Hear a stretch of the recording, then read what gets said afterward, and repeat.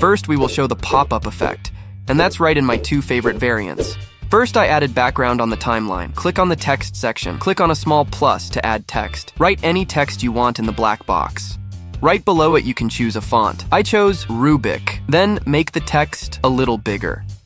Go to animation and find bounce in. Now shorten the text so that it lasts only 0.5 seconds, like the effect we selected. Move the text to the beginning of the video. Now we will make a copy. By holding Alt and dragging the text to a free place, add the next word to your sentence, and then copy the text again and add the next word. Repeat this as long as you need. I would like to enlarge the font a little more.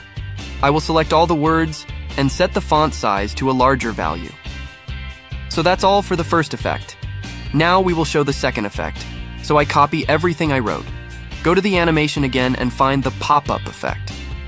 This effect is a bit faster, so I recommend extending the time of one word by 0.1 second so that the viewer can catch it. Now I will show you how to add automatic subtitles and set some good style for them. First, I added my old video on the timeline. Click on the text section. There, select the auto captions option. Select the language your audio is in, and click generate. Now wait for CapCut to process it.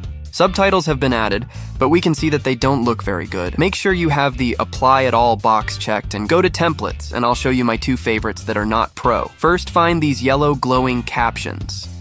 Now we will edit them to make them look better. Go back to Basic. In Present Style, you can choose anything you want. For example, blue, yellow frame, or even classic white, which I think looks better than the original. Now I will show you my favorite template. Find this free option with a weird little font that turns the word blue when you say it.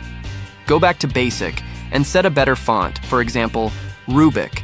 Make sure you have all subtitles selected. It is white around them. And enlarge them a little on the screen.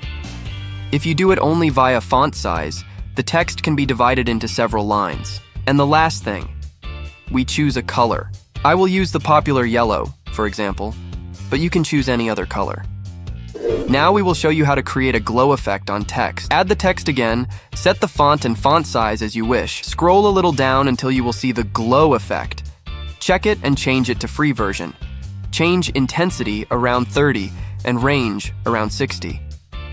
We can also change the color of the glow, but then I recommend changing the intensity to something around 60. As another effect, I will show you how to make a floating text effect. Right-click on the text and select Create Compound Clip. Then go to Animation and choose Slide In and set its length to something like 1 second. Then go to Effects and go to the Nightclub section. Select the Play Pendulum effect and drag it onto the image. Reduce the twist and sharpen values to 0. Set speed to around 70 and strength to around 25.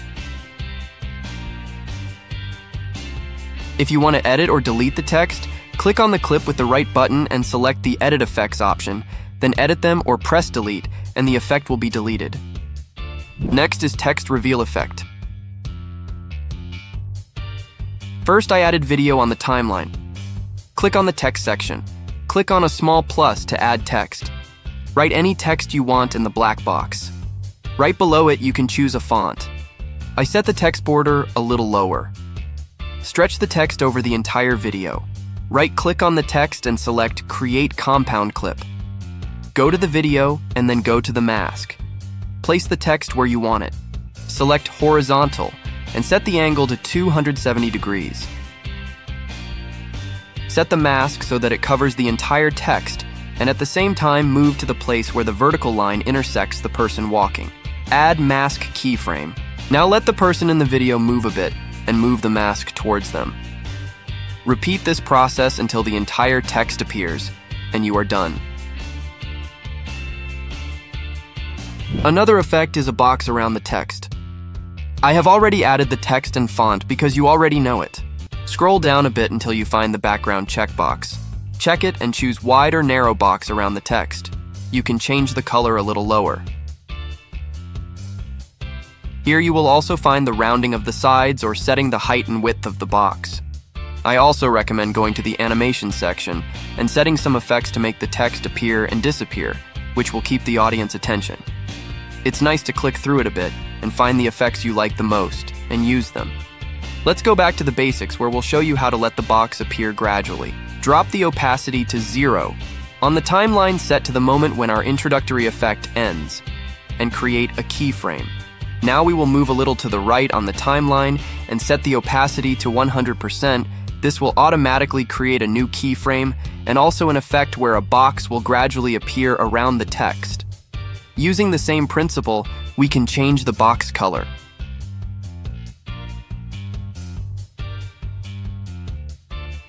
Next, you will see how to create a scrolling timeline. Click on the text section. Click on a small plus to add text. Write 10 years below each other separated by an enter. Right below it you can choose a font. I chose Resolve. Then I will adjust the font size a bit. Now I will adjust the location so that the first year is approximately in the center of the screen. I will shorten the text on the timeline to 2.5 seconds. I set myself at the beginning of the timeline and add a keyframe position. I'll make a copy now. Hold Alt and drag the video somewhere at new line. On the original video, set to second. Now drag the copy of the text so that it starts at 2 seconds. Click on the first video, and you need to place the last year exactly where the first year is located. A copy of the video will help you with that. Then you can delete the copy of the text. It is no longer needed. Right-click on text and select Show Variable Speed Animation, or press Alt plus K. Double-click on the Y line. Right-click on a point on the line and select Present Curve. Choose something similar to what I chose. Then, place the blue point so that it lies on a straight line with the first point.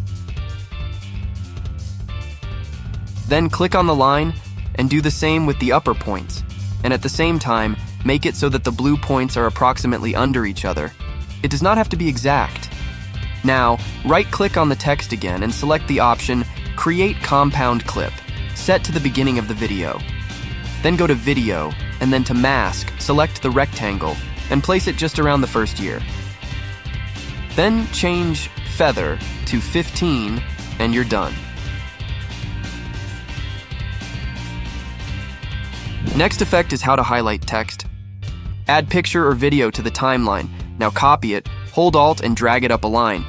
Click on this eye and turn off the bottom line. Right-click top line and go to Mask and choose Rectangle. Now highlight the text you want to highlight. Add some feather and round corners for a better visual effect. Now turn on the bottom line. Go to Basic, then Blend, and check Opacity keyframe. Move a bit on the timeline and set the opacity to around 30%. Now go a bit before the end and add another opacity keyframe. Then go to the end and return the opacity to 100%. Next effect is split screen via text. First, I add background video and text on the timeline. Write any text you want in the black box. I chose the font Bevan. And enlarge text a little on the screen. Scroll down and find Background, check it. Via height and width, you can enlarge the black background so that it covers the entire screen. But I will enlarge the text a little. I slightly extend the text for 5 seconds on the timeline. Left-click on the text and select Create Compound Clip. Go to Video, then check Blend, and change mode to Multiply. Now make a copy by holding Alt and dragging the text to a free place. Go to Video, then Mask, and select Horizontal. Move to 0.3 seconds and add a keyframe on the mask. Then click on the below text and add Horizontal Mask again. Rotate the mask 180 degrees and add a keyframe on the mask. Move forward about 2 seconds and pull the mask down. Then click on the top text and drag the mask up. And the last effect is the text behind the object. First, I added video on the timeline. We need to copy this video, hold Alt and drag it 1 line higher with the mouse to create a copy. Click on the video above. Go to Remove BG and check Auto Removal. When we hide the video below, we can see that it has cropped the person in the video. Click on the text section. Click on a small plus to add text. Let's insert it between these 2 videos. Write any text you want in the black box. Right below it you can choose a font. Adjust it a little as you like and you're done. Thanks for watching. I hope I helped you. Don't forget to like and subscribe for more tutorials. Have a nice day.